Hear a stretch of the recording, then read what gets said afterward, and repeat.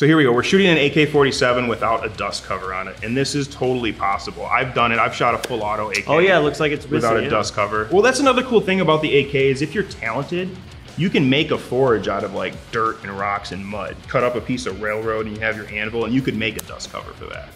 This is interesting looking. It's got a side feed magazine. Okay, we got a valve on it. I like how they use the faucet. There's a lot of really cool parts on it. So a huge original Star Wars fan, the Wookiee bowcaster has always been like this revered weapon system, and you had to have the strength of a Wookiee in order to wield it. I bet the game designers probably took that into account, knowing that it's like a post-apocalyptic world, and you're gonna have to. Well, you're gonna be bored. You don't have too TV much time or on your video hands. games. Let's just machine some weapons, right? You know. Welcome back, everybody, to another episode of Total Recoil. We're talking about weapons and equipment from all your favorite video games. All of it, not that one, but most of them, you know. My name is Israel Wright, former Green Beret, and with me today is Paul Meixner. How you doing, folks? Paul Meixner, a former U.S. Army infantryman, and I work as a weapons and tactics instructor, both in and outside of the film industry. And today we're going to be looking at the weapons from Metro Exodus. It's post-apocalyptic, Russia-type land. I think you'll enjoy it. Paul, you ready to go? I'm ready to go. Let's do it. All right, some handgun footage. All right, we got a revolver here. Yeah. Small, versatile, and effective, the revolver is a rare pre-war classic. This looks realistic to me. You know, like you got the hockey tape around the handle, which a lot of top tier operators would still do that to like the Glock handguns that they were issued just to make it more tacky. So that's a very realistic thing. And I love that you can see the welds holding the frame together and everything. I mean, the trigger, the haphazard trigger put together, this is a realistic gun. What's interesting too is like it looks like tritium on the sight. So like everything is so rough. Everything's dollar store except for the glow in the dark, you know. A 3-shot cylinder. Wait, is that? So that's what's interesting too. So in a revolver, you have something called timing, and there's a gear set in it, kind of like a mechanical watch. Timing has to be on in order to get the cylinder in line with the barrel. Otherwise, you're gonna have— As you pull the trigger, it's cycling and that hammer's about to hit. For double actions, yes. For single actions, you gotta cock the hammer back, which in turn rotates the cylinder as well. Most double action revolvers are also single action revolvers as well. But what's interesting is going from 3 to 6, you'd have to have something adjusted in the gears in order to line up that cylinder properly, because otherwise it's just gonna go halfway. Right, you see what I'm saying? So, I mean, it's feasible. I think that could happen, but you'd have to figure out how to make it done. Can you just add a buttstock and a scope and just make it like a rifle, essentially? Well, so first off, like, there's a lot of handgun hunting, but people use revolvers because it's a fixed barrel, usually more accurate than your average pistol. Most semi-automatic pistols, the barrel will move. It's either a tilting barrel or a rotating barrel. Most of them move with the action of the gun, where revolvers, they're solid. They're attached permanently, and so it's much more accurate. It's not moving around. So yeah, it's totally feasible to throw a scope on there and, you know, reach out and touch someone with that, especially, you know, if you're using like a Magnum caliber or a high velocity caliber. Something that could get there. Right. Now, as far as throwing a buttstock on, the Colt repeating rifle, I believe, was one of the first repeating rifles, and it was a cap and ball rifle. And it was very popular because it was just available, you know, before the lever actions, and they were a bit more expensive. It wasn't very popular because it was a great rifle. They had issues. You got to load, you know, powder, then a wad, and then put a lead ball in there. If you don't grease the cylinders, you can ignite all the cylinders at once, and that happened a lot with that rifle. The issue is you got to be wearing gloves or heavy clothing. That cylinder that rotates, there's a tiny little gap in between the cylinder and the barrel. And debris and hot gas and powder will come out the side, right? So if you're shooting like a 22 long rifle, not a big deal. If you're shooting a 500 Smith & Wesson, that could be a big deal. Flux Defense actually is doing a lot of really cool stuff with the SIG P320 that I like. And it's turning it into more of like, you're taking a pistol and you're now increasing its accuracy and stability and range by adding either a buttstock or a stabilizing brace. So yeah, so this is totally feasible. I would just be careful about putting my hand, you know, forward that cylinder. Yeah, Ruger 1022 is probably one of the most popular. You just take the barrel off and, you know, it locks back on. So this is feasible that, you know, someone could do it. And I really like, you know, the woodwork on it. I bet the game designers probably took that into account, knowing that it's like a post-apocalyptic world, and you're gonna have to. Well, you're gonna be bored. You don't have too TV much time or on your video hands. games. Let's just machine some weapons, right? You know. Yeah, it's cool. They got like little sling mounts on there, like the traditional, look like almost shotgun style sling mounts. So again, like throwing an 8-shot cylinder in there has to be something amazing going on with the gears inside of that to get the timing right. Do you know the maximum amount one could get inside a cylinder for a revolver? Well, I mean, it depends. Like I have a 22 revolver that I teach people how to shoot, and that's a 6-shooter. But I've seen them like hold 8 and even more. So it all depends on how powerful your cartridge is, and then how much metal and what type of metal you're using. Because if you get too thin, you're gonna have some failures. Sure. Wire stock, they're cheap, they're easy to make. You don't get as nice of a cheek weld on it. And then, going with a reflexive sight versus a scope, it's just quicker target acquisition. You're not gonna shoot out quite as far, but like I can shoot iron sights like accurately 400 or 500 meters. Would you recommend anybody to start with, maybe just with iron sights? 100%. Like red dots and optics are getting so popular right now. That's gonna be the wave of the future with pistols. You think maybe that'll just be baseline? But you should always know, because things break. Right. You know what I mean? And things are getting more and more reliable and more robust, but things break. So I always recommend starting out with iron sights and focusing on that front sight post and understanding like, your target's blurry, your rear sight is blurry. Learning how to shoot with 2 eyes open versus 1 eye open. I always recommend, doing iron sights first, for sure. Say you purchase a rifle, like an Armalite style rifle, which is like the best all-around rifle to get because it's so modular. It's a great family firearm. Doesn't recoil much. You can shoot any caliber. You just change out some parts. It's a great all-around firearm. First thing you get is the rifle, and then you can put sights on it, or it comes with sights. Then you put a light on it. Then you put an optic on it. So that's one of those where you can like slowly budget out what you're doing. I've used infrared and visible lasers when I was overseas. I'm sure you used infrared. Did you use any visible lasers? Yep, I used some IR stuff, yeah. Did you use visible lasers, like a visible red or green laser? Well, yes, I remember using one of those. We also had IR stuff. Right, with our night vision, and yeah, we rocked that quite a bit. I had a visible red laser, and the only time I would use it was when somebody wasn't listening to me. I'm like, get on the ground in my terrible Arabic. And then they'd see the red dot on them, like, oh, I understand now. I'm gonna get on the ground. So that's universal language. Right, that's what the visible laser was for. How do you like the recoil? I mean, this looks good. I mean, everything in the video game, they're so quick at reloading, and they manage recoil so This is obviously, everyone in a video game is obviously a spec ops guy, expert guy. Yeah. But no, I mean, it looks very realistic. I like the way he's holding it. A traditional revolver grip. You generally cross your thumbs. You don't line them up, because I was always thought, to line them up. Well, so for your pistol, for your semi-automatic, that's like a very popular and effective way. The thumbs are right on top of each other. I'm trying to do lefty like you. But for a revolver, you want to switch your thumbs, because then you use your non-dominant hand to cock that hammer in case you want to take a more accurate shot. Because if you're using this hand, you're breaking your grip slightly. You can put a suppressor on a revolver. It's not as effective as a pistol, but it does reduce the noise quite a bit. And it also reduces the muzzle flash, which is kind of a big deal, especially if you're shooting at night. In video games, looking through an optic, it's never like, in some video games, I know it's like you can see the breathing a little bit of the guy, so that makes it a little bit more. Some first-person shooters emphasize that a little bit more. Some don't. Now, I really like this. I really like the reload.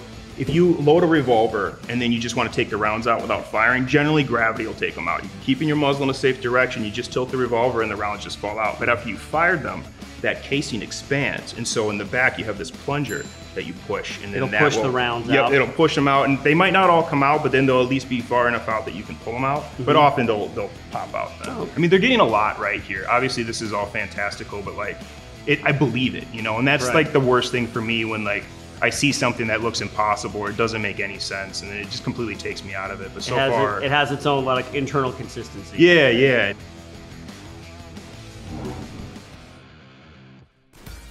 Okay, so with this, there's a lot of firearms. Definitely a lot came out during World War II. But this looks almost like a World War I kind of thing, that with that solid magazine, that open magazine that's just like a... Well, I think that's stylized for the game, and I like it because it shows how, you stagger rounds in a magazine. I don't like it because it's gonna malfunction a lot. Yeah, that's gonna get gunk in it. It's open and there's gonna be stuff getting in there. Yeah, so in 1939, the Brits were like, we need a submachine gun. And they were buying Thompson machine guns from the US for like $200 a pop, and that's like crazy expensive. They came up with the Sterling submachine gun. They had a few others that were fed from the side, and they were cheap, they were easy to produce, and they were reasonably reliable for what they were paying for them, and they were able to pump them out like crazy. And so that's a great example of a magazine side-fed submachine gun that this looks like it's based off of. The wire stock, those are great. That is just a piece of bar metal that they bend around, And it works. You know, I've fired a lot of AKs with folding, you know, wire stocks and folding bar stocks like that. You don't get the best cheek weld, but it does stabilize the firearm a lot better. It makes you more accurate with it. That loud bang that people hear, a lot of people think that's the explosion or the bullet breaking the sound barrier. The crack for supersonic rounds, yeah, that's the bullet breaking the sound barrier. But the loud bang you hear is actually the hot gases leaving the barrel, and then as soon as they hit the ambient temperature of the atmosphere, it has that chain reaction. What the suppressor does is it has all these internal baffles in it which help cool the gas as it's coming out. And the suppressor generally does two things. Great person to check out on YouTube is Kevin Owens. He's a former special operator who worked for both the Irish and the American military. He's got some great stories, but one of his stories, he got up to a rooftop in a battle in Iraq, and somebody was shooting at him, and he didn't have a suppressor on his rifle, so then he turned and shot at them, but it was night out. With those Mark 18s, those huge muzzle blasts of the unburned powder, and all of a sudden everybody started shooting at him because they saw right away where it was. Everything looks realistic on this except for like the exposed magazine. You're gonna get so much junk and gunk in there. So the US military is coming up with this new system that it's basically like a heads-up display with night vision, and then there's a camera on your rifle. It's no longer like letting everybody else with night vision know where you're at, so you kind of aim with that, and it's kind of interesting. I haven't used it yet, but it looks fascinating. Did you ever use the saw? Yep, I was a saw gunner for 18 months. I only ever used it in training and then familiarization after that. I used to do raids with the saw. I treated it like an M4. Run in with, you know, and that's not doctrine, but you know, doctrine sometimes doesn't apply when you're on the ground in real life. So we would have 200 round drum magazines that we would put on, and it was a plastic drum, and it would kind of rattle when you were running, and we like to use these 100 round nut sacks, we call them. Usually I would carry like 200 round drums and like 4 to 8 nut sacks on me, and then I'd have another 2,000 rounds in a backpack that I'd leave in a truck or something. And I was a big boy too. I carried a lot of ammo. This is realistic. This looks cool. You know, I believe this. It's got to be noisy though if that's a metal tin, and if it's not the perfect tolerances, those rounds are going to be moving back and forth, and you're going to. Nobody cares about the noise. Well, especially if you start Post-Apocalyptic, you know. The AK-47. AK platform, universally recognized all around the world. It's just a great design. It's super durable. Just got promoted to E4 in Kuwait.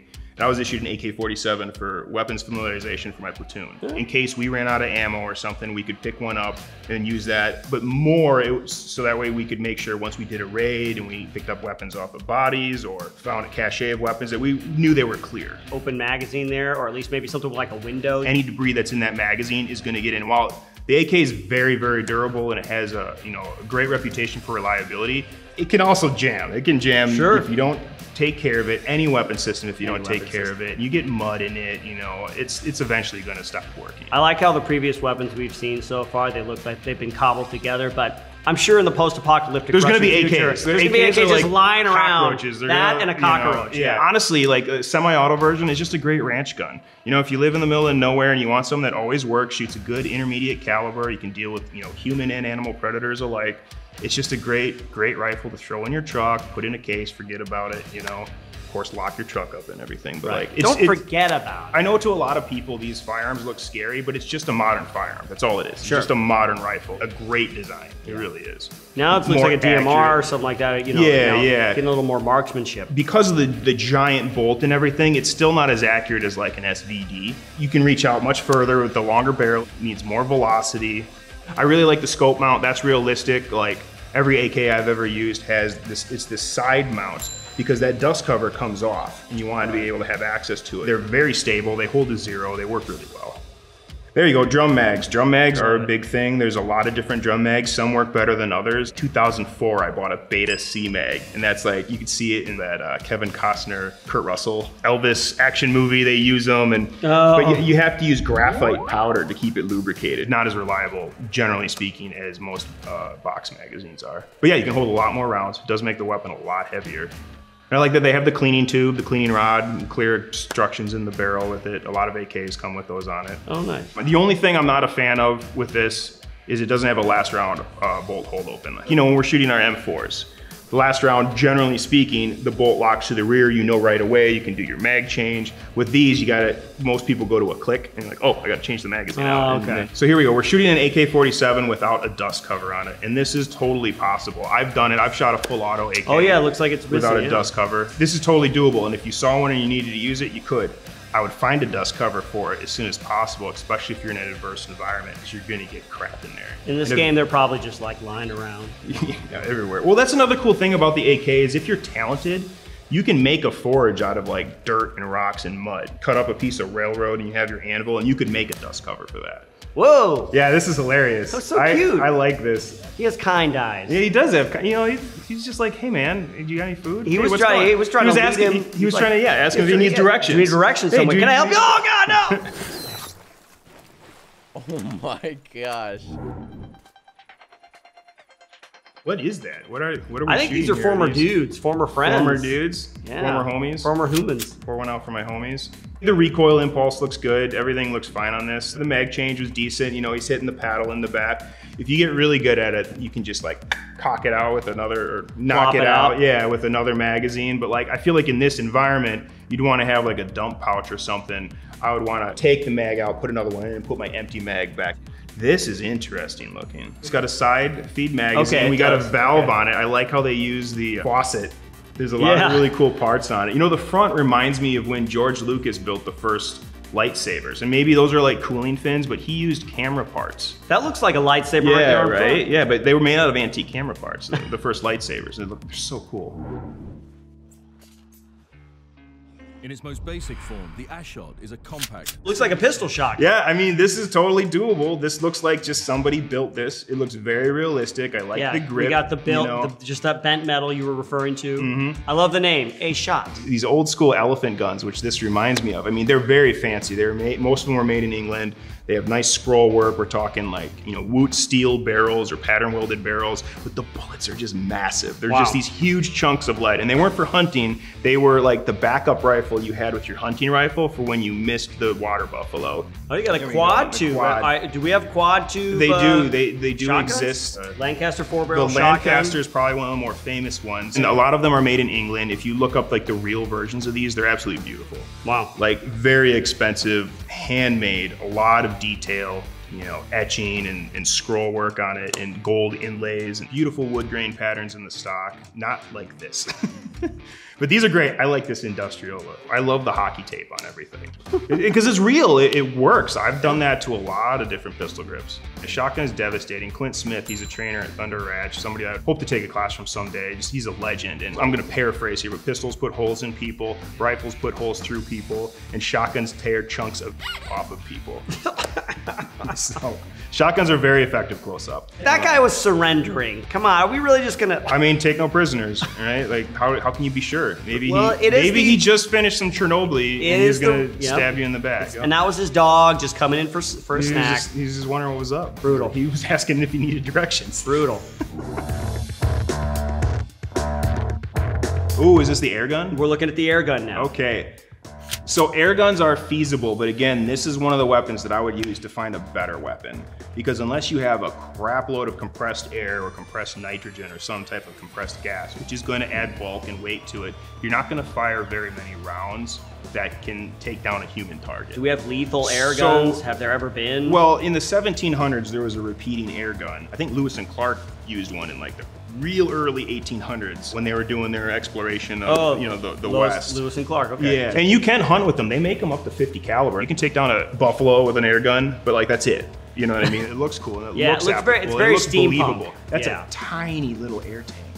I love the water spout, you know? I mean, well, it doesn't have to be a water spout. Like that could be a gas valve. That could be just about anything. And I like the blue tape wrapped around it. You just love that tape, don't you? Well, it works. Tape it works. is so I'm not good. like everything has to tape, look perfect, you know? Everything doesn't have to look great. So some night vision that you mount will have a reticle, but then you have to make sure it's zeroed. So Helica magazines are real things. Actually, I didn't know these things existed, but I did a movie in Korea called Take Point. I played this like Scottish mercenary. The North Koreans we were fighting in this had these huge Helica magazines. The cool thing about a Helica magazine, it's like, you know, a DNA strand or a tornado. It's this like spiral, and you can hold a lot of ammunition in it. This looks cool. This looks cool. I could see like getting a couple, you know, human-sized shots off of this. It looks heavy. Yeah. It looks very heavy. Things made out of wrought iron in this game. Now in the game, is this supposed to be quiet too? The valve is really neat. I really like the valve on that. So to tell us in the comments, I've never played this game, but I wonder if you pump it more, if it gives more damage, maybe to your enemies. They have scopes now that do all the math for you, and like, it's nuts. Tell you about it. Yeah, I'll tell you what. It's like self-driving cars. It's kind of scary. Okay, look at that magazine, but what's going on here? I love the gauge. You can see the air pressure gauge dropping down. Another thing that's cool that they're showing here is that it takes some effort. Now it looks like we got like a bit of a crossbow kind of thing. So a huge original Star Wars fan, the Wookiee bowcaster has always been like this revered weapon system, and you had to have the strength of a Wookiee in order to wield it. So I use crossbows. I deer hunt with a crossbow. I have a recurve. And I'd like to get a longbow and a compound at some point. Some people would judge me like hardcore archers, like, oh, you shouldn't. I'm like, hey man, I'm not good enough yet with my recurve. I'll get there, but like, I like venison, and it's legal to hunt with a crossbow. So those things over there are called cams. In the car, unless you have an electric car, you have something called cams, and there's like lobes on one side. And so like, as it turns around, that's what lifts the cylinders up and down the height. And so it's the same thing. As you're pulling back, it puts different pressure on it. A longbow, it gets harder and harder and harder. A recurve isn't quite as bad, but a compound bow, it gets difficult, and then once you get it back to a certain part, those cams let up. Before there was firearms, before we had powder and everything, it took a lot of skill to become a competent archer. But you could hand anybody a crossbow, and as long as they could aim. On top of that, you could get a crossbow that would fire a bolt much further and with much more force than a bow and arrow, because you could use a gear system to cock it back, you know, or you could get a couple guys like pull it up and then put it into place. Just make sure your foot's not in the way. Twang and Bang did a review of this YouTuber Twang and Bang, where it takes an Armor Light Rifle receiver. It uses the trigger control group from an AR-15. And it's like this tactical. It's not tactical. That's very Metro. It looks. Oh, it would fit right in this game. It looks amazing. The Pneumo Helsing. So this is a pneumatic. We're now into air power. Yep, which those exist. You know, there are a couple different types of spear gun. A lot of them actually use shock cord, or like a bungee cord, something you'd use as a tourniquet to draw blood or whatever. You know. But then there are like harpoon. Technically, they're not a crossbow, but they launch like a crossbow bolt or a dart. A bolt caster in some way. Oh, look at how easy it is to cock that back, though. There's no way. It's just a little bit of, There's whatever. no way. Like, you can buy these, like, pistol crossbows. You, like, cock back the buttstock, but I would not want to shoot a person with one of those. I would want something with a lot more force behind it. I have an optic on my crossbow. It's totally feasible for the range that you're doing. You just zero it and, you know, make sure you're good to go before you go out, and yeah. Now, is he shooting explosive bolts right there? Is it the... Yeah, it looks like he's got exploding tips. I would hope so against a radioactive post-apocalyptic Russian bear. Yeah, they make them, but you got to think that much weight up front is going to completely throw off like your zero, unless you have different reticles for it. It's going to be a lot heavier. You'd have to compensate for it. Exactly. Yeah. The only issue I have with this in realism, unless your character is also drinking the Chernobyl and he's just able to get that adrenaline. Well, Paul, what did you think about the footage that we saw from Metro Exodus? That was cool. I really liked it. I thought everything, like my favorite part, it sounds weird, but was the welds. Like the arc weld, like the detail. Yeah, it had incredible detail, and everything for the most part looked really realistic. I'd believe it. I think I'd enjoy playing that game. Nice. Folks, if you want to see more great videos like this, go to Gamology's Facebook and YouTube page. And if you want to hang out with me a little bit more, go over to twitch.tv/myhappyself. Paul, how can they get a hold of you? You can find me on Instagram. My account is Mav11B, MAV11B. And that's about it. Folks, we'll see you on the next one. Take care. You know, wiggling as it goes back into the gas tube. Like the gas tube's missing, so it still works. Do that a couple more times. Just do it. We'll just put that on replay. We'll loop it.